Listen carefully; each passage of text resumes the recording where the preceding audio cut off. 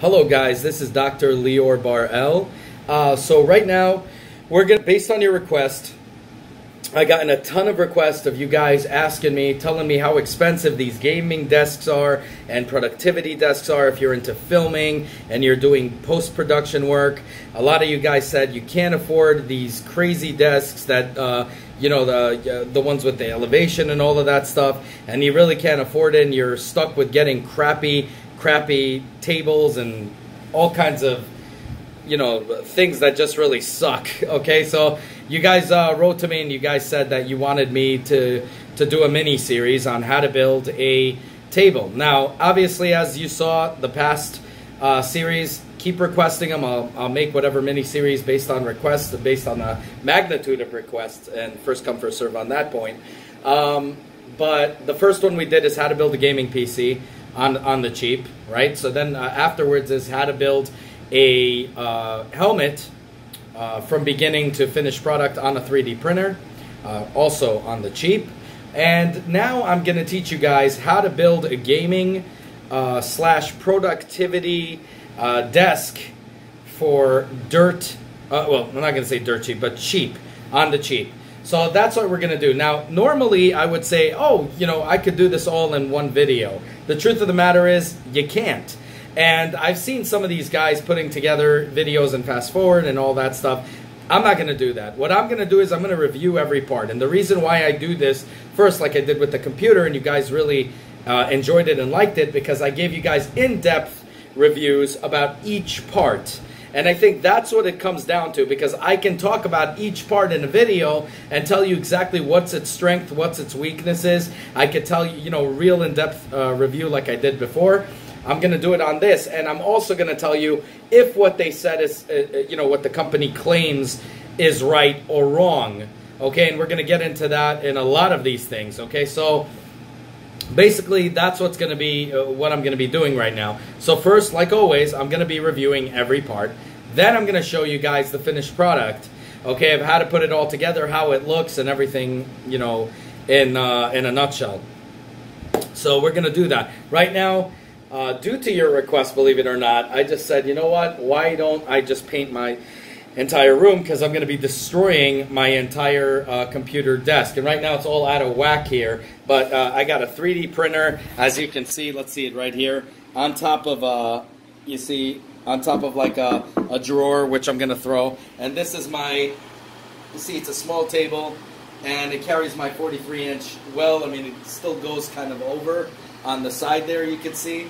But you see, for what it's worth, it lasted me for a very long time. I even have my computer on the table here. So we're going to just look around here. I'm going to show you how it looks from this side.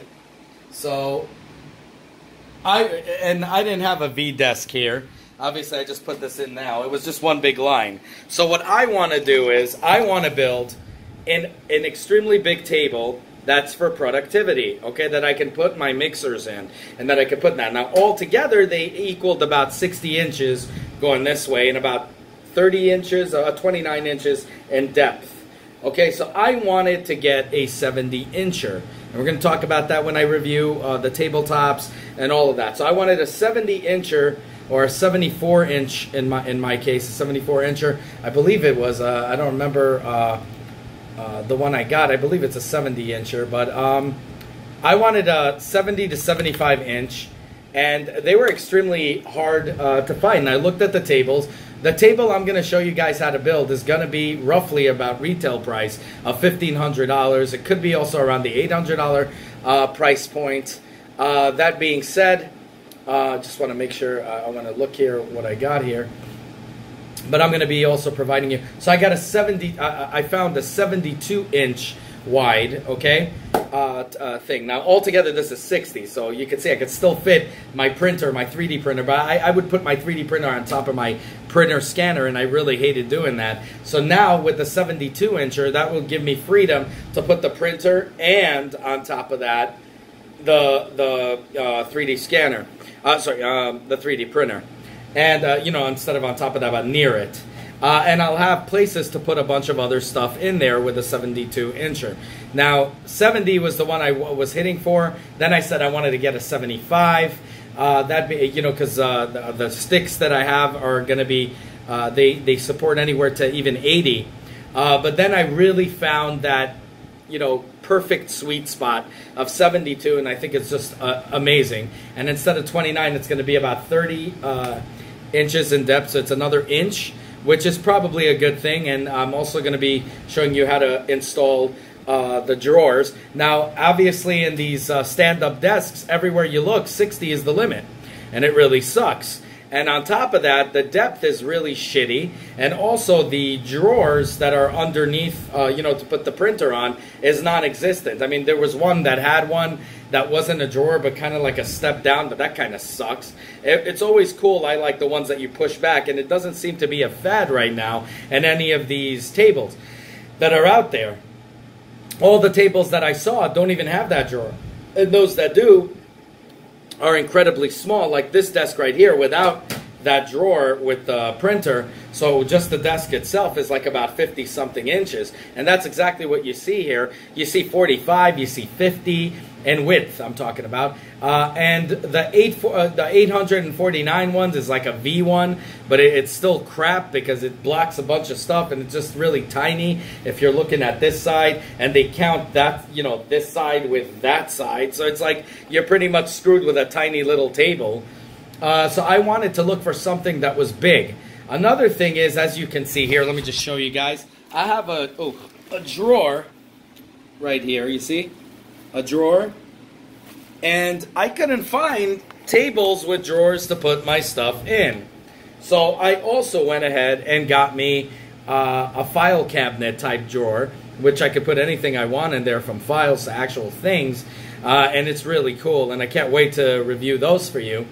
So basically, I am putting together this desk that is probably anywhere from retail value of $849 to about $1,500, and I'm going to put it together, and you could get it without the drawer. I'm going to say, if you don't want a drawer in there, I mean a file cabinet or whatever in there, you can get it roughly for a little bit over $300, which I think is extremely cheap, and you guys know what I'm talking about, especially if you want those big desks, a productivity desk, or one to put your mixers and speakers and so on and so forth. The other one would be, if you want to get it with the cabinet, it's going to cost you a little bit over the $400 mark. Okay, so it's not that expensive. I'm going to tell you something. Even I would recommend getting it with the file cabinet, but you guys are going to see exactly what I'm talking about. Now, as always here, self-funded. Like I said, you guys request, I do it, and you actually gave me the idea. You said, please, Lior, do this, and I said, you know what, this would be really cool. So I went and got it and said, you know what, let me first paint this room, then destroy this freaking desk to bits, because I live in an apartment, and I need to bash it to bits, otherwise I have to pay a deposit to move crap out. So I'm going to move that junk out and then start building right away, and I'm going to show you guys the next episode, each review of each part, and then afterwards the in-depth and what it represents. Then I'm going to build it and show you guys all of the finished product all together. But guys, it is really cheap. And the reason also why I'm doing these reviews of these single ones is because I want you guys to also chime in. If you found something cheaper or bigger for the same price, let's say the tabletop, instead of a 72-incher, you found a 71, or I mean 75 for a cheaper price than I have. So be sure to shoot that down in the comments below, and like, that's what I'm talking about. That's why I want to do that, so we can together come up with the ultimate cheapest solution to come out with something beyond freaking amazing. This desk, I'm letting you guys know, it's top desk. I am going to tell you though from the get-go, I'm going with a crank instead of a electronic one.